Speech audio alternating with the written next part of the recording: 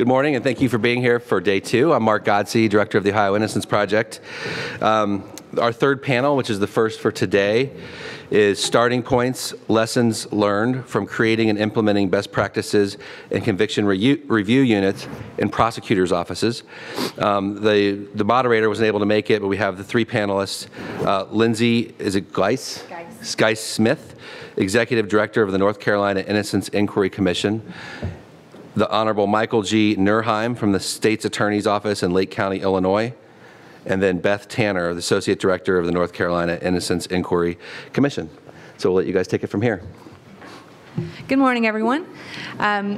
I am going to just start by telling you all a little bit about the North Carolina Innocence Inquiry Commission. We are a state agency, and we are the only state agency in the nation that is charged with doing a neutral investigation of post-conviction innocence claims. So we are very different than what everyone else has set up.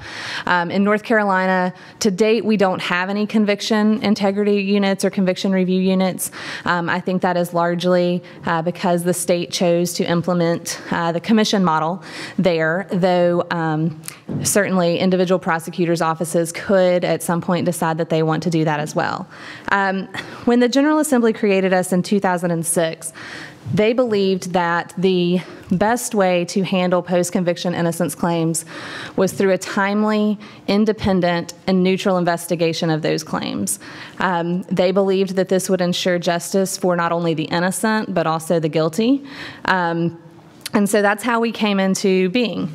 We began operation a year later in 2007, and we are a neutral investigative agency. So our staff is made up of 8 individuals who conduct investigations into these claims of innocence. As a staff, we don't ever represent defendants, and we don't ever represent the prosecution.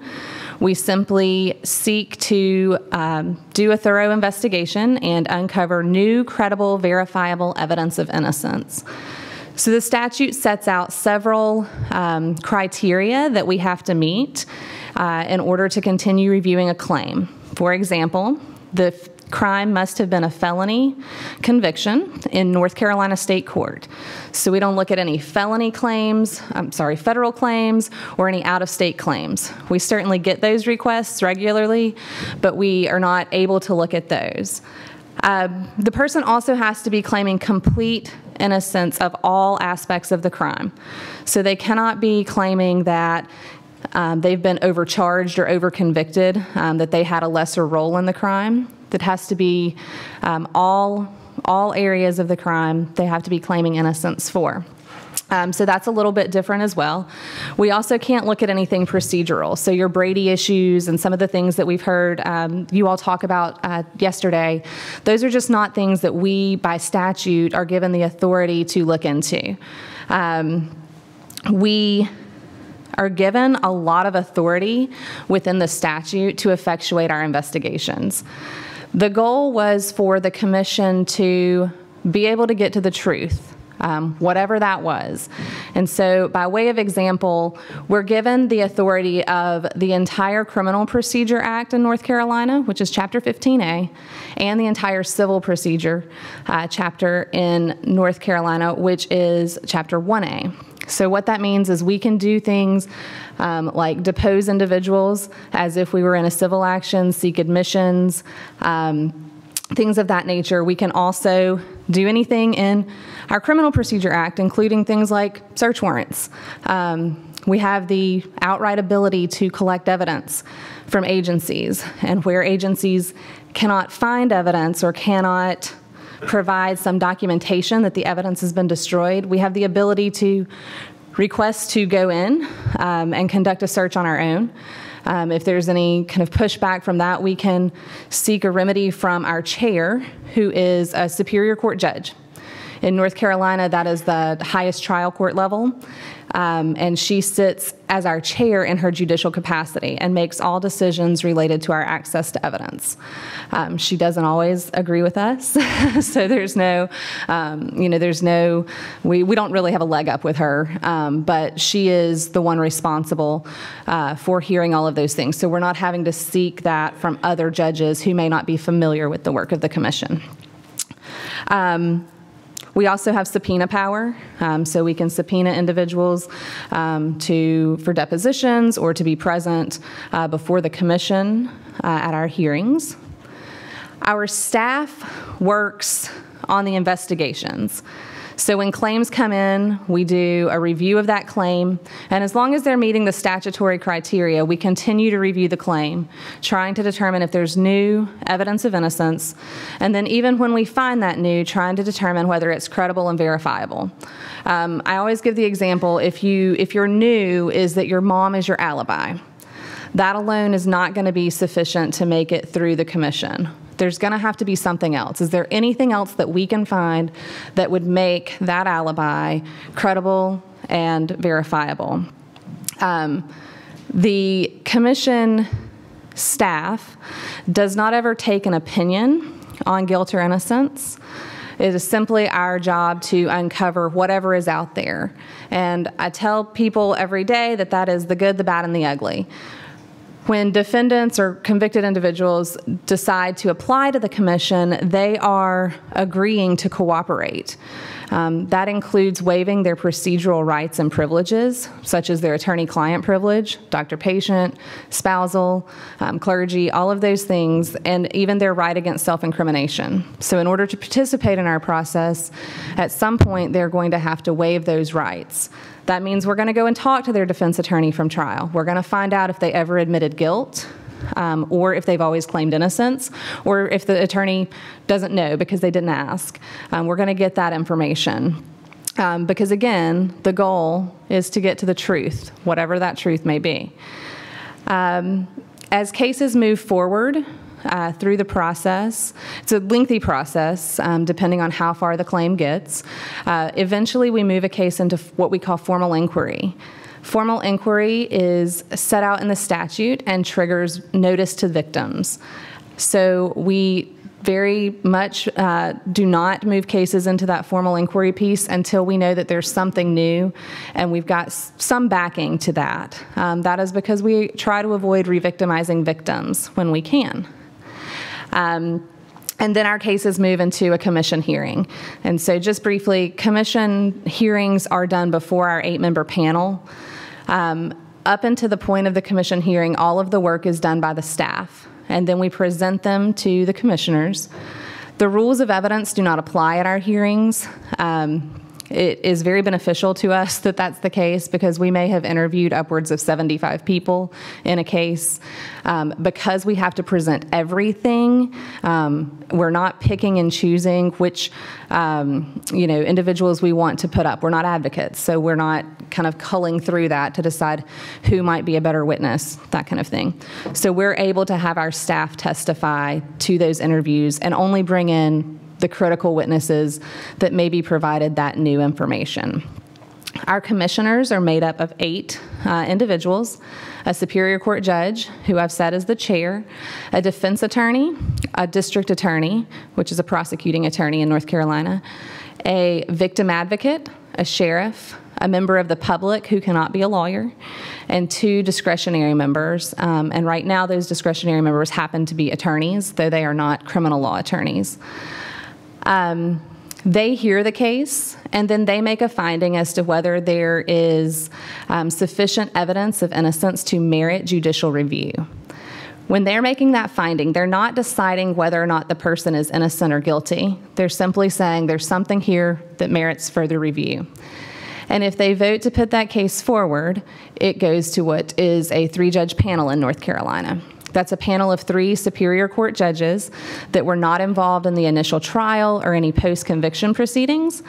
And That is an adversarial proceeding. So up until this point, we've been non-adversarial. But when it gets to three-judge panel, the commission staff is not involved except that we may be subpoenaed to testify, and the statute provides that we will provide our file to the parties, and then they decide what they present. The burden is on the defendant to prove by clear and convincing evidence that he or she is in fact innocent. And so the courtroom's kind of opposite of what you normally think of in a trial. And the judges have to be unanimous in their decision. At any point in the process prior to the commission hearing, the commission can close the case and dismiss it summarily in its discretion. There's no right to appeal that decision.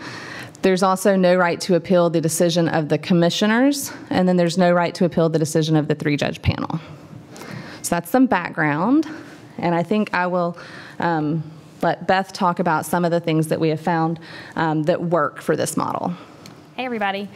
So I think when I started at the commission, I mean, from a lawyer's perspective, I think it's about the coolest thing ever to be like, hey, every tool that any lawyer in the state could use, you can use them all. But I think that it's really just necessary to our ability for the model to work. So in addition to the fact that we have criminal procedure and that we have civil procedure, which, you know, what I find in the civil procedure is that's just a different way sometimes a more expansive way to figure some things out in a case on occasion. We also are just given some very specific powers in the statute that Lindsay talked about. And I will say that all of those things together are truly necessary for us to move through an investigation.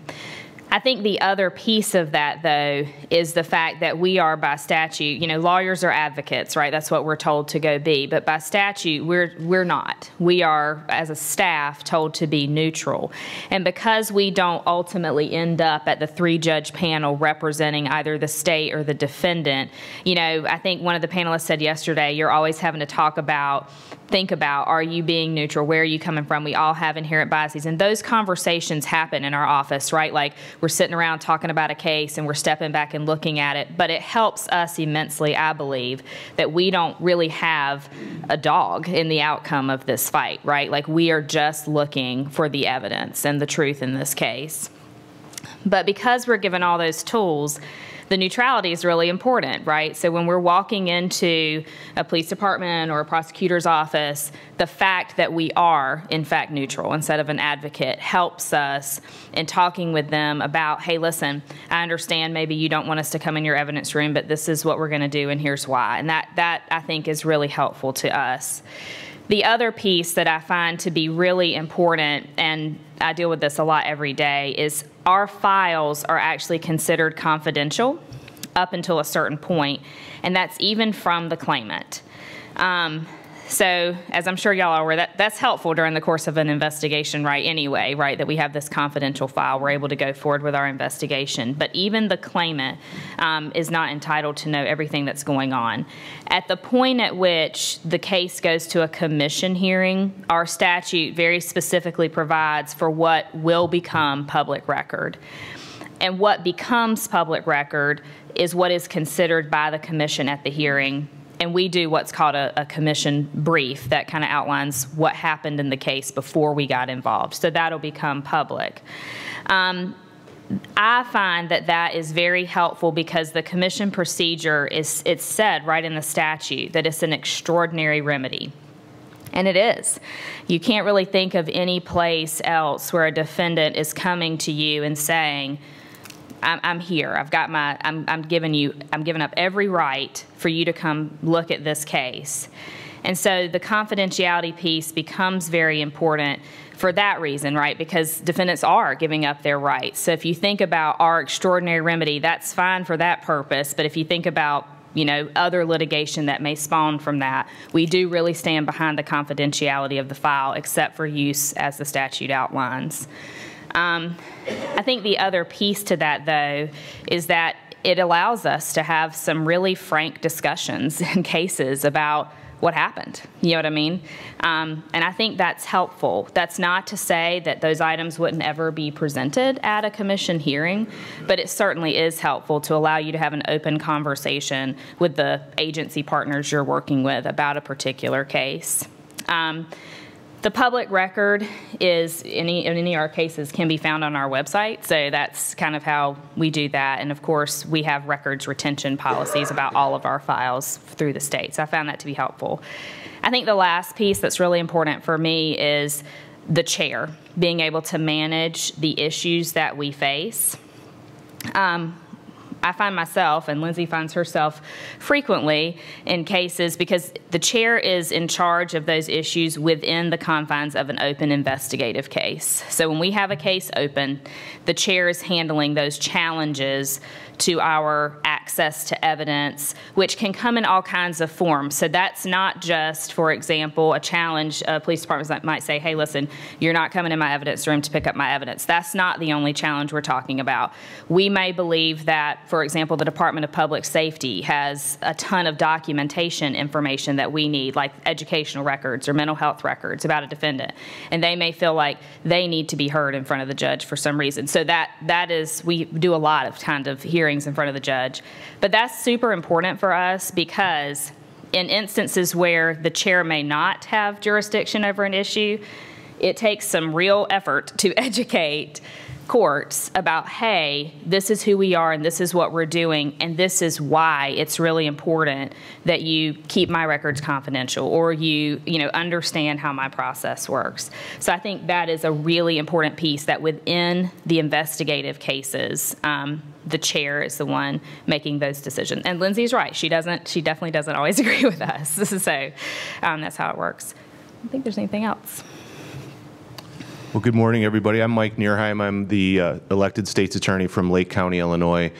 Lake County, if you're not familiar, we're about halfway between Chicago and Milwaukee. I come with sort of the perspective from what I would describe as a small to medium-sized prosecutor's office with no budget for these types of initiatives. So my office is about 140 people, about half are lawyers. Lake County is a little over 700,000 in population. We have some urban areas. We have agricultural. You name it, we have it. Incredibly diverse community.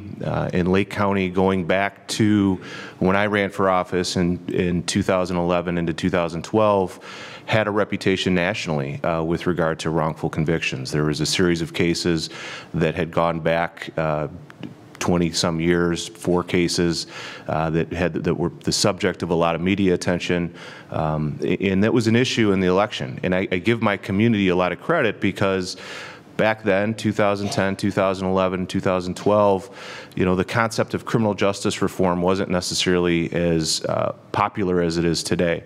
But my community demanded answers for this. And my background, I had been an assistant state's attorney for a number of years. I've been a criminal defense attorney for a few years. And when I ran for office, I was coming at it from sort of both perspectives. And back then, I looked around the country and was looking for models, because I wanted to create some form of conviction review in my office. And at the time, I was just kind of neat to be here with my friends from North Carolina, because at the time I could find North Carolina and I could find Dallas, Texas. And I know there were other models around the country at the time, but those were the only 2 that I was able to find. And I kind of looked at both and took what I thought were some of the pros with regard to both and melded them together and created what I call our case review panel. What I liked a lot about the North Carolina model was the fact that it has this diverse group of commissioners. As you heard, you have a defense advocate, you have a victim advocate, prosecutor, defense attorney. I really like that, because kind of dovetailing on some of the discussion we had yesterday, when you look at what is likely one of the main causes of wrongful convictions, that tunnel vision, that cognitive bias that we all experience, in accepting that and then trying to determine, well, what's the best way to deal with that? What's the best way to overcome that tunnel vision? And I think the best way to do that is to bring some independent fresh eyes to cases, because tunnel vision is human nature. We all do it. And I thought in an office as small as mine, where everybody knows each other and everybody has relationships with each other, it's hard to have truly independent, unbiased review of each other's cases because you know each other. You've worked together for years. You might socialize together on the weekends, and you're going into that review biased. I think at some of these bigger metropolitan offices, completely in-house review it definitely works. But in smaller, mid-sized offices, I think you still have that challenge of bias, and also coupled with the fact that I didn't have a budget to create an in-house conviction integrity unit. So what I created was this case review panel where I went out and I found people to volunteer their time to sit on this panel. So I have civil rights lawyers, civil attorneys, criminal defense attorneys, retired judges, people from outside of my community that they're sworn in as special assistant state's attorneys, but again, it's a volunteer. They meet, we actually don't even meet in my office. We meet off-site at a defense attorney's office that lets us use their space, and they review cases that are brought in where we're asked to review claims of actual innocence. That model has sort of evolved through the years, and what I found was, well, it's great to have that review from that independent body. Sometimes as these cases come in, I found myself needing help in organizing the cases and in sort of putting things together for the panel, because I was meeting directly with the panel, and you know, some of these cases were coming in that were over 20 years old. So there was sort of a lot of legwork that had to be done to get things together. So I found myself tasking people in my office, in addition to their normal caseload, some of the more experienced felony prosecutors, to help with the review. And I was quite, I won't say surprised, but I was pleased to see how they were really kind of taken to this. And they sort of formed their own in-house conviction integrity unit, which was in addition to their own caseload. So we formalize that process a little bit, where they are working independent of the case review panel, but kind of parallel. So they're reviewing cases alongside the panel, but there's really no interaction between the two. And we took that a step further about a year and a half ago and brought in Mike Melius, who's here today. Mike is a lifelong criminal defense attorney. He was the public defender in our county and worked for I won't call him out, but somewhere between 30 and 40 years as a criminal defense attorney, and never been a prosecutor in his life, decided to retire. And I thought, here's an opportunity to bring somebody in to oversee this whole unit that has you know, no prosecution history whatsoever, that can come in with complete fresh eyes, complete independence, and help oversee that unit. And he's done an outstanding job. It was kind of interesting yesterday when Russell asked prosecutors to raise their hand, and I was curious to see if Mike would raise his hand, and he did. So he's been converted to a prosecutor. But it's neat to see those units working together, and I think there's a lesson there that, you know, when I travel around my state to try to encourage other communities to develop these types of panels, and we all suffer from the same budgetary restrictions. We all suffer from the same staff shortages, but these units can be put together without necessarily a huge budgetary commitment from your county. We're hoping to evolve to have some more full-time people as part of the panel. I'm sorry, as part of the in-house unit.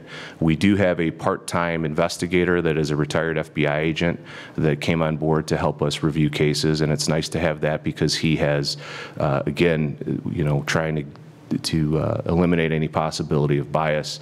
He's not, you know, he doesn't have relationships with any of the law enforcement officers that may have investigated these cases initially, or any of us. So it's just, there's a lot of effort on our part to bring in people to help us review these cases that really have no relationship whatsoever with the initial prosecution.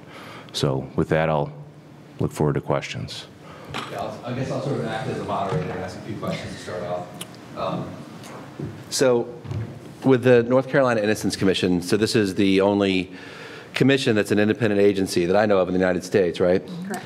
So in England, they have one like that called the CCRC, and they also have one in Norway.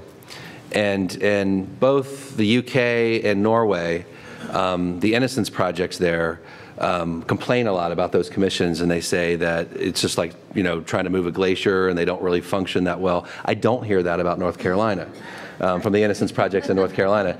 Have you studied the CCRC and the one in Norway? Do you know why yours seems to be functioning in a way that is satisfying more audiences?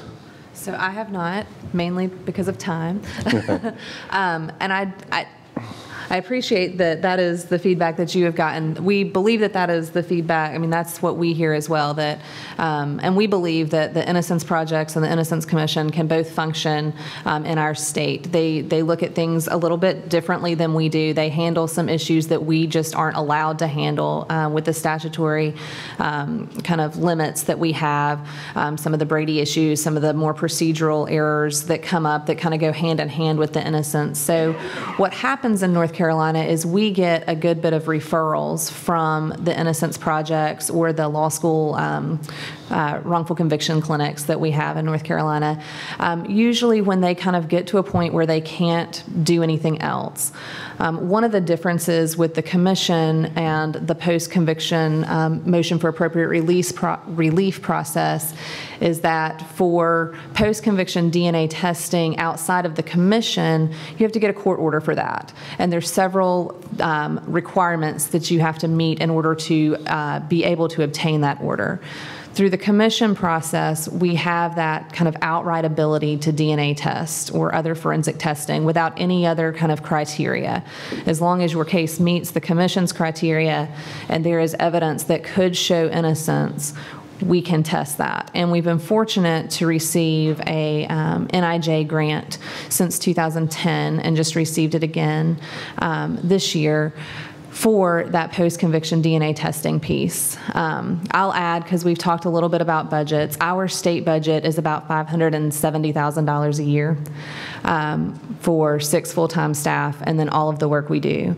The NIJ grant that we get is about $575,000 for a 2-year period. So it adds a substantial amount of money for those 2 positions, and then all of the DNA testing that we do comes out of that grant, but it gives us the flexibility to be able to test where other people can't get that testing done. Okay. And another question I had about your commission, you said you're looking at only sort of abstract innocence and not like Brady or other things. So what if it comes into you in the form of a Brady violation? I know you won't go forward as the ground of relief, but many times a Brady violation can lead to an investigation that then demonstrates innocence. So do you stop and you go, oh, Brady violation, we won't go any further, or you just say, okay, we're not looking at it as a procedural, we're just going to continue now investigating this alternate suspect that was hidden or something like that? Right. So there's a little bit of a misnomer that when someone applies to the commission, they have to articulate what the new evidence would be.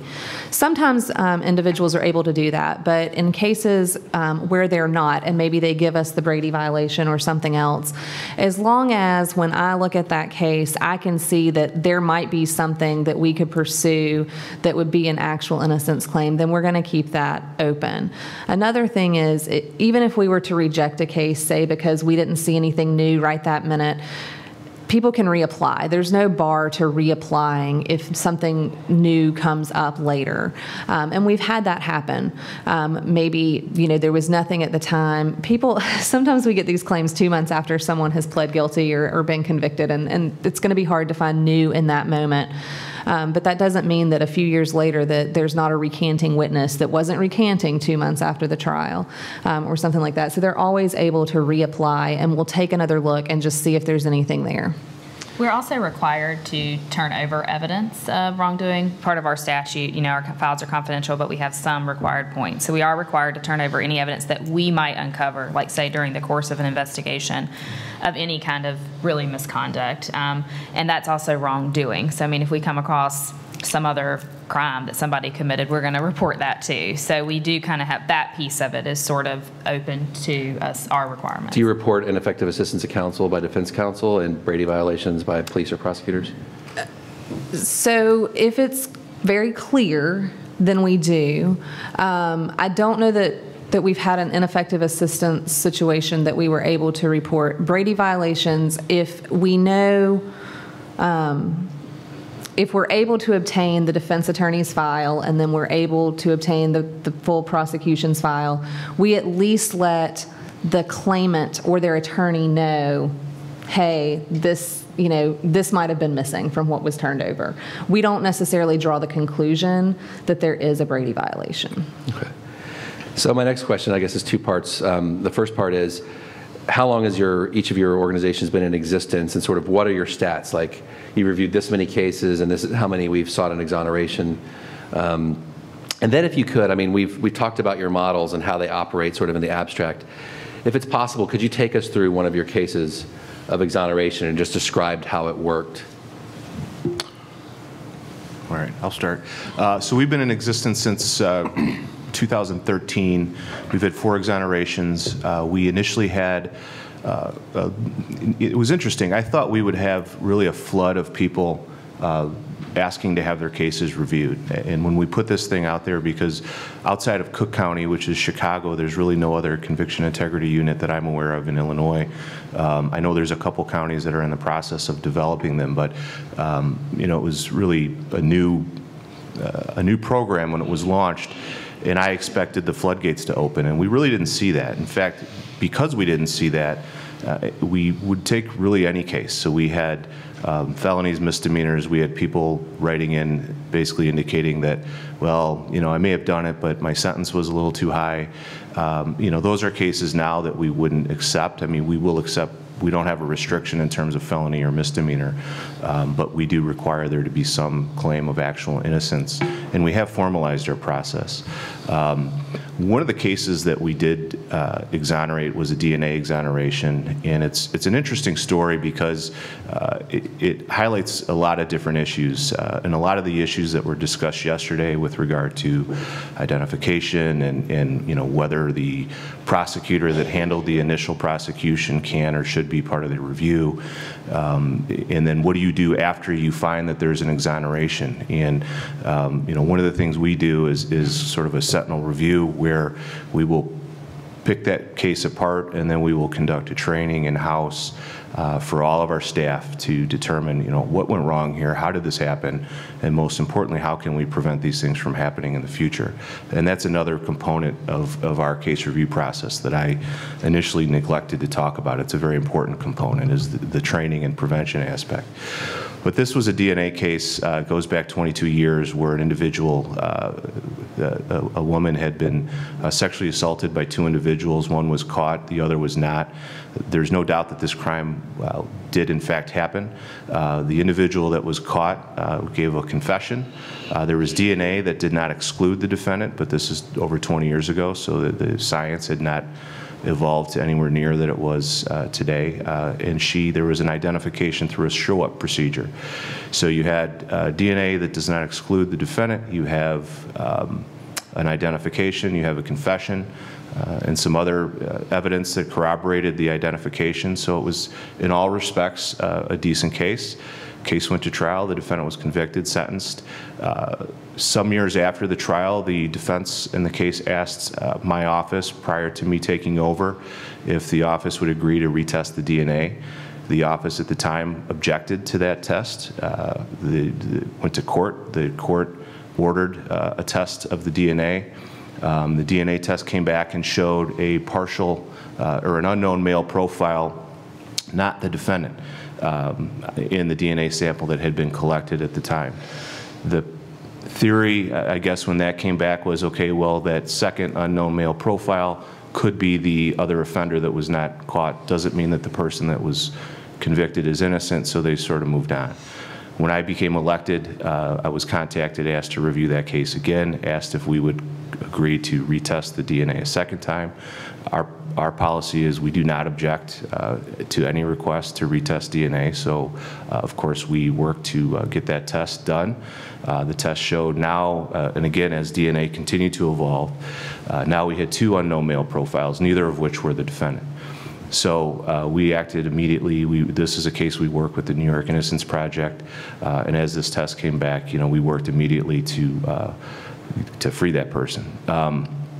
And I'll say that the trial attorney that had that case initially was part pretty instrumental in the review of that case. And this case actually never ended up going through the case review panel because it was a DNA case. And once we had that DNA test, I didn't need to send this to my panel to get their opinion. I knew what we were going to do, so we acted immediately. But that prosecutor was involved in that process. And there was something very powerful when he actually did that sentinel review training for our staff. He presented it. And to stand up there and to train the whole staff on, this is a case I prosecuted. These are the facts I had at the time, but this is how facts have changed, and this is what happened. And for him to do that was probably difficult, but he believed 100% in that exoneration, and it just shows how scary these cases can be, because with that set of facts, if you were to go back 22 years and present that case to any prosecutor in the room, I think we'd all prosecute that case and try it. But we've learned a lot through the years. So lots of lessons there, lots of lessons in particular for young prosecutors when it comes to what do we do with identification, what do we do with identification processes, what do we do when you have a full confession. This was a full confession on video that was not too terribly long. I think the entire interrogation was 4 hours, and even that was not a true confession. So like I said, lots of lessons there, and that's why it's important when we do find these cases that we pick them apart and learn everything that we can from them. How about you guys for stats and maybe a story? Sure. So the commission began operation in 2007. As of October 1st this year, we've had 2,488 claims. We have now closed 2,420 of those. And when I say closed, that can include it's gone all the way through the process, but that leaves about 68 open claims right now. We have had 12 hearings since 2007, and we've had 10 exonerations as the result of the commission's work. Those 10 exonerations, some of those were co-defendant cases, so we might have had 2 individuals exonerated from one hearing, and a couple of those hearings actually weren't through the commission. So this is a little bit unique because occasionally there comes a time where we turn over information to the district attorney. For example, in a single perpetrator rape case where the victim has not had sex with anyone, and so we're talking about if it's not that person's DNA, then they're not the perpetrator. We believe that will often trigger that requirement to turn over information to the prosecutor as soon as we have those results, because that means there's someone else out on the streets potentially. When we've done that in those cases, the district attorney has often decided to take action on their own outside of the commission process by filing a motion for appropriate relief and getting that taken care of. And the one I'm thinking of, in about 3 days, we just had a weekend and they had a hearing on the district attorney's motion, which in North Carolina is very rare for the district attorney to file that. So some of those come from there. It was the commission's work, but it didn't go all the way through the commission process. We typically have most of our claims come from the violent felonies. Homicides, sex offenses, and robberies are our 3 most common. We do look at other claims as well, but all of our exonerations have resulted after convictions for those higher level felonies. To talk about a case, let's see. We'll actually talk about a 2008 rape. So this is fairly recent. It was the rape of a 12-year-old girl. She was walking home from school one day, had just parted ways with her friends. Her sister had gone ahead, and she was pulled into an abandoned home just about maybe half a mile, if that, from her home. And she was raped. She reported that she had never had sex before. She reported that she wasn't sure whether the perpetrator used a condom or not. There was some serology screening at the time by our crime lab, and since they didn't see semen or sperm, they didn't proceed with any type of testing on her clothing or on the rape kit. They did have a hair that they compared microscopically, and they said that it was microscopically consistent with the defendant. Fortunately, before trial, they did send that to a lab in Connecticut that was doing mitochondrial DNA testing at the time, and it came back as consistent with the victim, the 12-year-old girl, not the 40-year-old man. That was in 2008. The victim also was walking the day after the crime to a friend's house and saw the defendant on the porch of another home and screamed, "That's him." Told her friend, "That's him." They went to him and said, "Hey, will you come to the house?" This is the neighbors went and said, "Come to this house." He walked to the home of the victim, and when he got almost to the home, she began screaming and crying, and so he took off running and ran to his where he was living, just a couple of blocks away. He was arrested, of course, and eventually took a plea. He was told by his attorney that if he were to go to trial, she would get on the stand and say that it was him and that he had no chance of winning. So he took a very good plea to 5 years plus 5 years post-release supervision. He was looking at over 20 years for that crime. When the case came to the commission, we conducted a lot of DNA testing. We started with the rape kit. There was no DNA on the vaginal swabs. It's probably an indicator that the perpetrator wore a condom. We also then began testing her clothing. And the reason we did that is because she had described how the perpetrator had pulled off her pants and underwear. And so we looked for touch DNA on the waistband of her pants and underwear. There were also some stains on her pants that later were determined to have sperm. And what we got, we ended up having to do YSTR testing because there was going to be so much victim that would have masked the male there. We got partial profiles from each of those areas. Those profiles where there were alleles in common or loci in common, they were consistent profiles among the various stains and touch DNA. So that was presented to the commission. They voted unanimously to send that case forward to a 3-judge panel. At that 3-judge panel, the parties agreed to provide the commission, the transcript from the commission hearing, and the information that we had presented to our commissioners to the 3 judges in advance. And then they joined in a motion requesting that the 3-judge panel ultimately exonerate Mr. Brown. In that particular case, the 3-judge panel wanted some evidence on the record, some testimony, so they called commission staff to testify about our investigation and ultimately voted unanimously that Mr. Brown was innocent.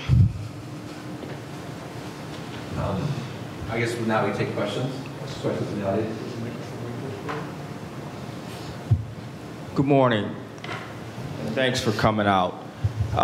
My question is to the commission. In that case you just described with Mr. Brown, can you tell us, I thought I heard you saying, correct me if I'm wrong, that you do not accept guilty pleas to the commission? We do accept guilty pleas. Okay. Can you walk us through then, in that particular case, how is it that, who all investigates the case? Is it just the commission? I think you said there's a number of people on the commission. Just walk the crowd through that, please. Sure. So that case was investigated by commission staff. It actually was investigated by me before I was director. I was hired as a staff attorney. So most of our staff is made up of attorneys who also are investigators. We do have an investigator position currently. That individual happens to have a law degree, but was licensed in another state, so he's not actively licensed in North Carolina. But he also has an investigative background, a military investigative background. So it is the staff that does the investigations. mostly the attorney investigators that are out in the field. Beth and I also, being a small staff, we also are doing the investigations in addition to our day-to-day management duties and things of that nature. So it's really a team effort, but we send our staff to trainings on investigation, like investigation techniques, interview techniques, deposition training. We have certified evidence custodians on staff because our statute allows us to take the evidence from the agency. We have our own evidence room, and then we ship that to typically to private labs, but also sometimes to our state crime lab, depending on the type of testing that we're looking at doing. And as it relates to guilty pleas, when we're reviewing those, we have a statute, but we also have rules. The commission can promulgate rules, and it is what was reasonably available at the time of plea. Whereas with a trial, it would be what was presented at trial or at a post-conviction motion for appropriate leave for hearing. Can I ask you, regarding the waivers of attorney-client privilege, spousal privilege, medical privileges, we know that many of the people who are exonerated are not exactly upstanding citizens otherwise. And the concern is, where do you set up boundaries when it comes to investigating cases, finding information that was given as a result of the waiver of the privilege, and then subjecting them to perhaps other criminal charges? So the waiver of the privilege is just for the case that the commission is reviewing. So they do have the benefit of counsel when they enter that waiver. They're appointed counsel if they're deemed indigent, which most of these individuals are still incarcerated and are, though we can look at cases where people are no longer incarcerated. So yes, so the waiver is just to that piece. If we uncover other evidence of other crimes through our own investigation, outside of like what we would receive from a defense attorney or some other privilege that was waived, then that's what we turn over, but not if there's something in that waived material that's not related to this crime, if that makes sense. It makes sense, but it also really causes or requires some restraint, doesn't it, on the investigator? I don't actually know that we've ever received anything outside of what we've requested specific to this crime with the waivers. We tell the defense attorneys, and that's the biggest piece, right, the defense file. We tell them that it is solely for this crime. They have an opportunity to go through.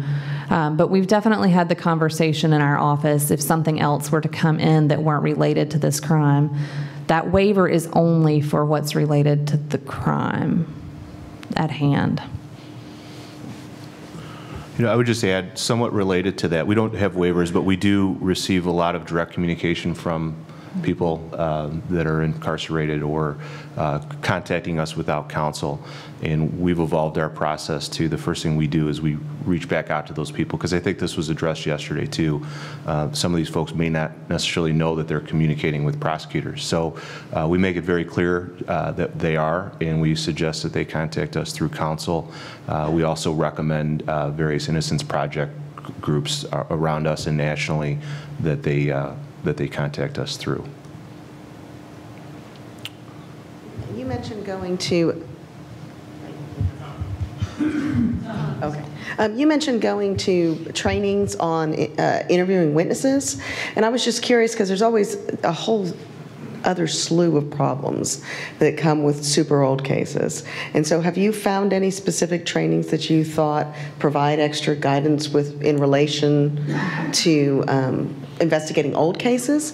And then the second thing is, I'm embarrassed to say I haven't looked before to see if all of your forms and such are online at your website, but your waiver or your procedures and all of that, is that anywhere that's accessible if somebody wanted to try and evolve some sort of statewide organization like that?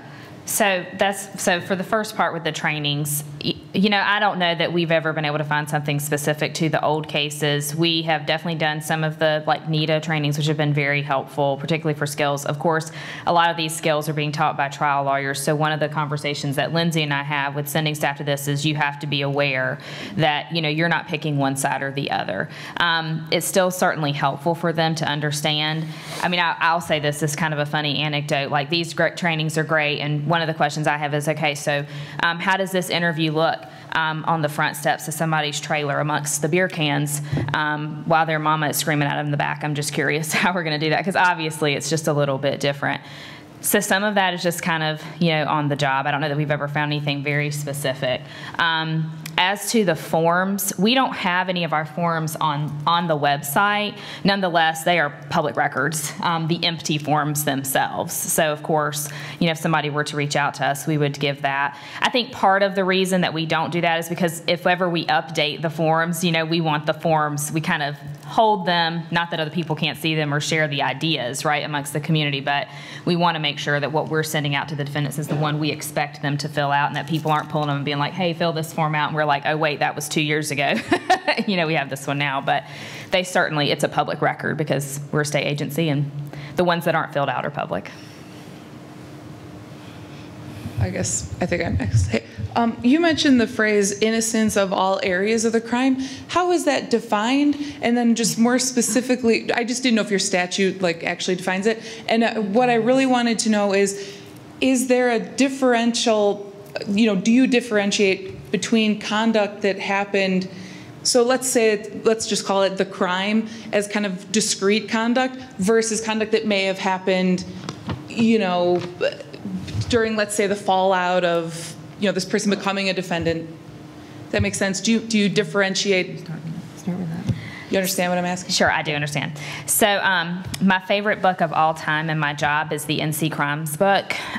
So, of course, yes. And Lindsay and I have a lot of these conversations. She'll talk a little bit. She's got the statute pulled up about exactly what the statute says. But we have these conversations constantly. So, because one of the questions that happens is, I mean, listen, if you're like, hey, I didn't do any part of this crime, but I drove the getaway car. I mean, there's just case law in North Carolina that talks about your level of participation in a crime and whether that puts you as a certain type of participant in the crime. But there are also questions that come in our office, and we talk about these. These are hard questions about whether the crime, the defendant was involved in some other crime that was done before the rest of this thing happened, right? Like, I'm trying to think about a good example, but maybe like you go in, you're involved in some kind of robbery, and y'all leave, you're done, you know, and an hour later, one of the three of you goes back and commits a rape. I mean, we have to look into those questions. Those are just tough questions. I'm not going to pretend like they're not. They're tough questions that we have to ask. And we really do, we do sit back on the case law, you know, and the statutory law in North Carolina about the crimes and how that would define it. You know, we have a felony murder rule that might make it kind of easy, but in some cases it's not quite as easy. Well, more specifically, after. So that's done, but now that I'm a defendant, I'm thinking, oh my gosh, you know, I may lie or conceal evidence or whatever. Do you differentiate in that sense? Do you see what I'm saying? Oh, I understand. So they committed a crime. Or no, I'm saying I did not. I had no part in this murder, but now I'm being prosecuted for it. So to protect myself from being convicted in the first place, I may commit crimes like perjury. Right, so they cannot have had any involvement in the crime themselves, the underlying crime. So in North Carolina, what I would say about that is, I think it depends on what their later involvement was. If they were after the fact concealing evidence, there's some case law and statutory law that would provide that they are in fact a participant in the crime. It's very fact dependent, so that's kind of a tough question to answer. I do understand what you're saying. If it's a separate crime, I think we talk about that and whether we can look at that piece. So to answer your question about the statute, it defines claim of factual innocence as a claim on behalf of a living person convicted of a felony in the General Court of Justice of the state of North Carolina, asserting the complete innocence of any criminal responsibility for the felony for which the person was convicted and for any other reduced level of criminal responsibility relating to the crime, and for which there is some credible, verifiable evidence of innocence that has not previously been presented at trial or considered at a hearing granted through post-conviction relief. So that's probably a little more clear as to what I meant earlier. Both models are very interesting, but they're also very precarious for the applicant defendant. So I'm wondering, most of the prosecutors in the room probably have had some review process of distant cases in the past, whether it's the DNA applications or whatever, and have come up with confirmation or other evidence that actually shows that the person did in fact commit the crime. And there's another side of the equation, the victim and the victim's family. So what happens with those scenarios when you actually find out, okay, this person, although they've applied and they've said that they're innocent, we now actually know that there's more DNA that actually says he was there, or we've actually confirmed that the victims aren't recanting, or other pieces of information that would tend to corroborate. You mentioned that this is public information. Does that get disseminated? Does that go to the defendant? Does it go to the prosecutor? Does that, what happens with that? And then what's been your experience with those cases that have been reviewed but actually been found to be true? From then, do you have further claims, or does it kind of just put an end to the applicant who's been saying all along, I actually was innocent, and now you know that they weren't? So what happens there? I'm asking both Illinois and North Carolina. Thank you. Sure. So for us, it just puts an end to our review. And this reminds me of a pretty bad rookie mistake that I made when I first created this panel, where we were reviewing a series of cases. The Chicago Tribune was interested in what we were doing. They asked which cases we were reviewing, and in an effort to be transparent, I gave them the names of the cases that we were reviewing. And of course, the victims in those cases we had people calling in, and we were unnecessarily causing those people and their families a lot of grief, which I take responsibility for doing. It was a really stupid thing to do. So now what we do is we don't contact victims unless we're pretty far along in the process, and if it looks like it's going to be an exoneration, then I will personally have that conversation with somebody. That's not something I put on my staff to do. That's something I'll do. But if it's and that's when there's going to be an exoneration. When there's not, we don't contact the victims. They don't even know that we're reviewing the case unless, again, it's going to result in an exoneration, just because we don't want to drum up any unnecessary feelings or emotions or any of that stuff. So it just sort of puts an end to the review. So I think you mentioned that the records are public. For us, they're not. They're actually confidential, except when the case is at that commission hearing. But by then, we've notified a victim. So with respect to cases, though, that close, really in a DNA case where we have confirmed guilt, we will let the defendant typically know that we have confirmed guilt. We also have, because they sign an affidavit of innocence under oath, we then have a duty to let the prosecutor know that we have confirmed guilt, because that is, they've technically committed perjury at that point. To that end, to date, no prosecutor has proceeded with the perjury, but we do make them aware of that. Otherwise, it's a little bit more difficult. We don't, if a witness is just not recanting that someone has said is recanting, we're not giving that information back and saying that that's necessarily a confirmation of guilt. We've really just kind of reserved that to those DNA cases that are very clear. Otherwise, we are simply sending a letter to the defendant. I think this was discussed on the panel yesterday, that doesn't provide a lot of reason for why your case is being closed. It's more generic to just say we've completed our review and your case has been closed.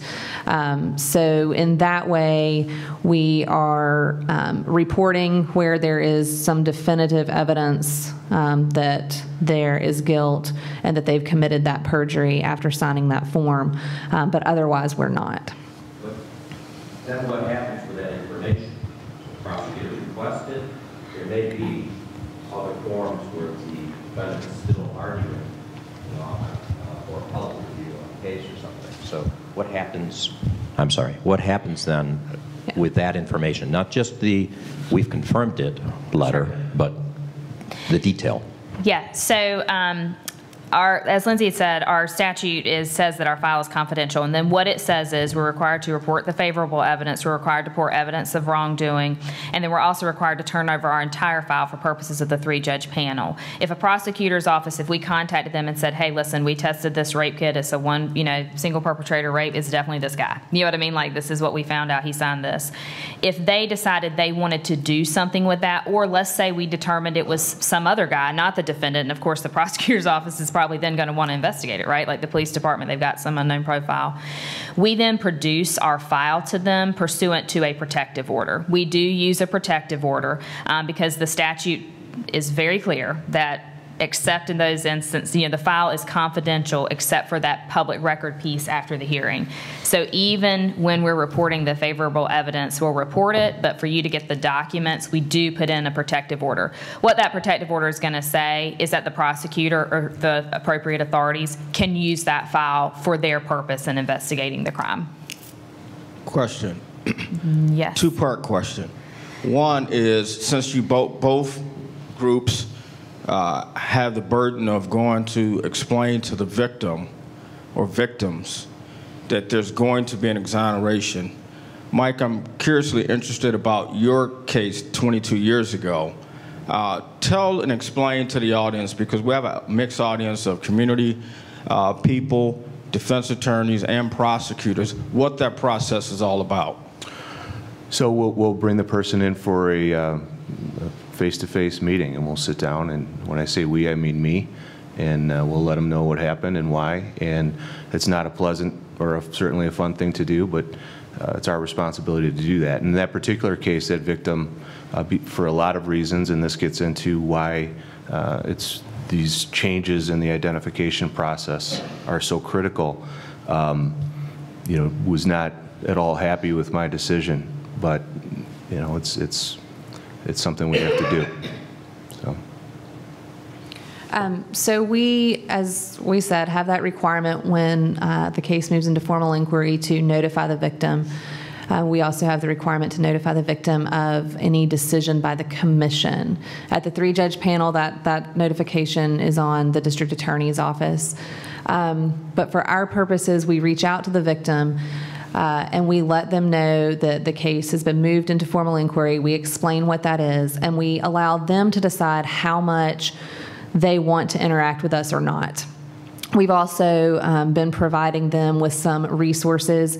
For example, the district attorney's office, they're equipped with victim witness legal assistance who can walk victims through stuff. Also, our Attorney General's office kind of has a victim protection section, so we'll give them that information as well.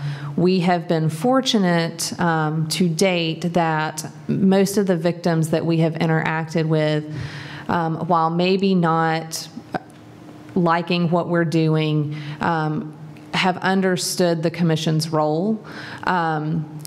For a lot of those victims, they have wanted to be a part of the process. They've wanted to ask a lot of questions about what we do.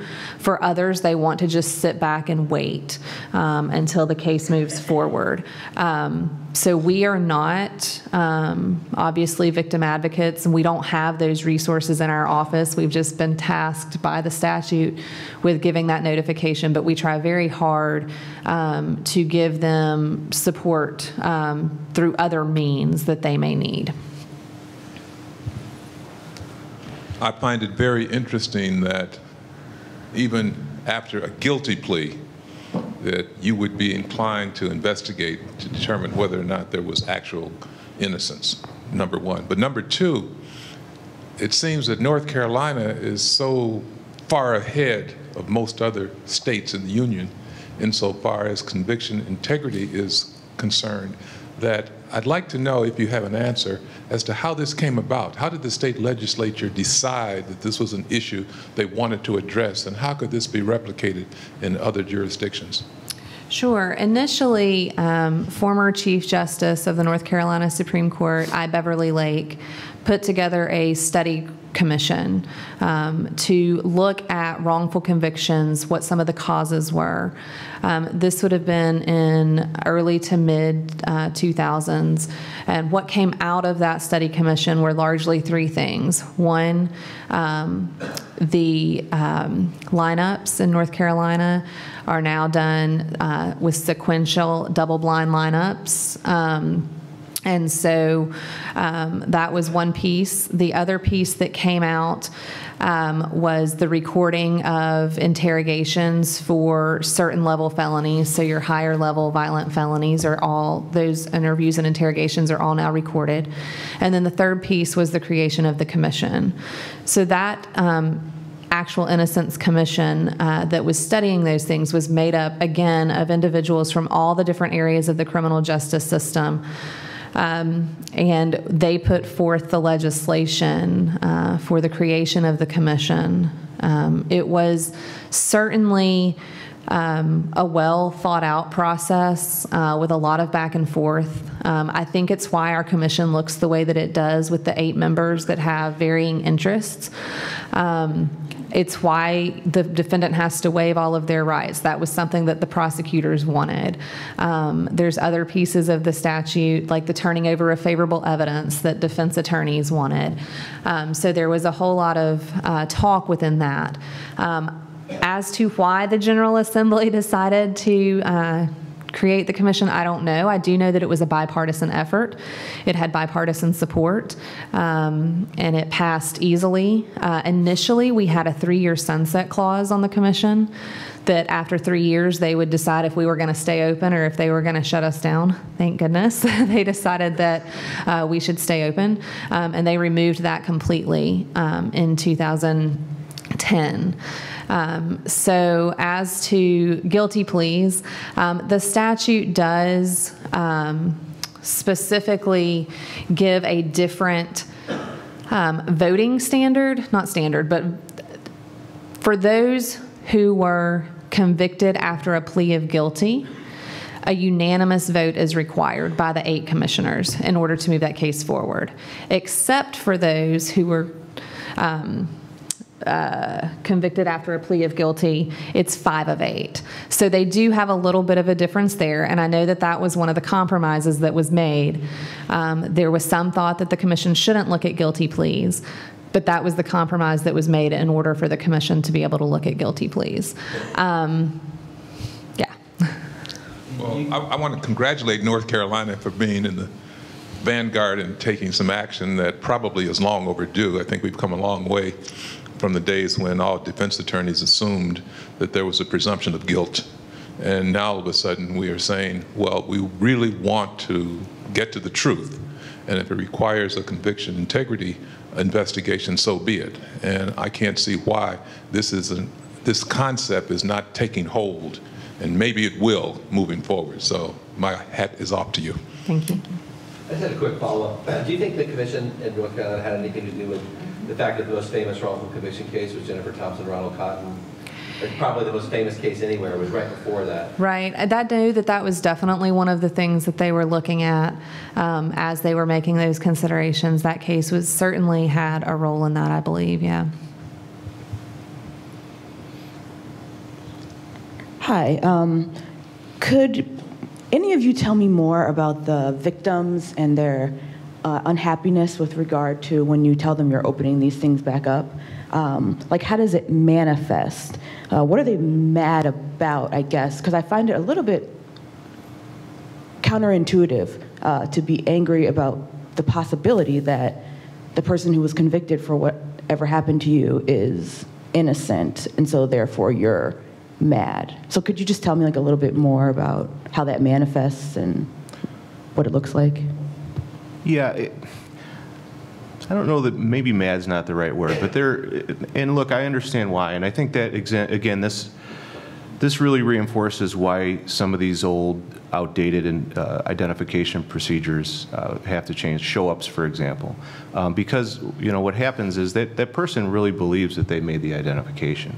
So it's not like at the time, you know, just like the prosecutor wasn't setting out to convict somebody innocently, that victim wasn't either. And, you know, they're caught up in this whole thing, and they really, truly believe that that person is who offended against them. And that's not their fault. That's our fault. You know, our fault as a system when we use these outdated practices. So, you know, and that over time, you really sort of, we have found people can kind of dig in, and you know, that's what happened. I don't care what the science says. That's the person. And I understand that we don't blame the victims at all. We do have victim services in our office, and then we will, you know, when there's an exoneration, that does lead then to a cold case investigation to catch the real perpetrator. And, you know, we've had cases where the family is certainly involved in that as well. So they're not always angry, they're not always upset, but when they are, you know, I think we all understand why. And that's, again, highlights why these practices have to change. Thank you. And one more question I have for you is, why did the previous state's attorney decline to retest the DNA? I don't know. I don't know. Okay. Wish I could give you an answer, but I don't know. I have a question. When we're reviewing these type of cases through CIUs or through your commission, can you tell the crowd how often you come up with situations where a person signs an affidavit 5, 10 years later, or a victim recants in an affidavit? Can you guys go through that process for us? When you, like, if a victim recants in an affidavit? Yes. So I would say in our office, so that's definitely a sensitive issue, right? We have a victim who maybe has come forward. I think a lot of times the reality of that is Lindsay or I are working on those cases, and it just depends. It's very case specific on how you handle that or how you deal with that. I don't think it is our instinct, depending on the case, this is kind of fact specific, to immediately like run out to that victim and be like, hey, you know what I mean? Like, what have you said about this? I think we're going to look at what else is going on in the case. We do have a case right now. The case is public. It's public record. It's been through a commission hearing. It has not yet gotten to a 3-judge panel. But it's the Israel Grant case, and that was kind of about that issue. We had 2 victims of a crime. One victim came forward in an affidavit and in later talking with folks and said, like, this person did not rob me. Like, this person did not rob me. But the other victim at the time was kind of sticking with it. All the way up to, you know, the commission hearing. We're aware of that. We're aware of the fact that they are victims. You have to be aware of who you're talking to, but I think you also have to balance that still with the need to do the investigation. At the hearing in that case, you can read the transcript. The second victim actually said, hey, listen, this guy did not actually rob me. I made it up. So the commissioners voted on that case.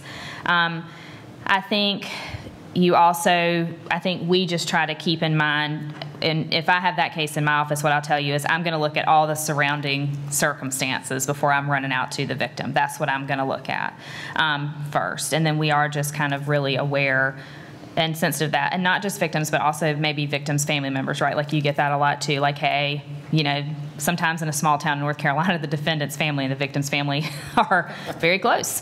And so, you know, my grandma, who's also her second cousin twice removed, you know, may have heard something. So, I mean, like, I think you have to be aware of those relationships. And we are careful with that in our office for sure. Yeah, we have not yet had a victim recant. We've had co-defendant flipper people recant, and you know, similarly, we'll look at that in conjunction with everything else. I mean, just like when they initially give their statements, we're very cautious about those statements initially. We're also cautious about them when they recant. But you know, we look at that in conjunction with everything else. It is time for one more question.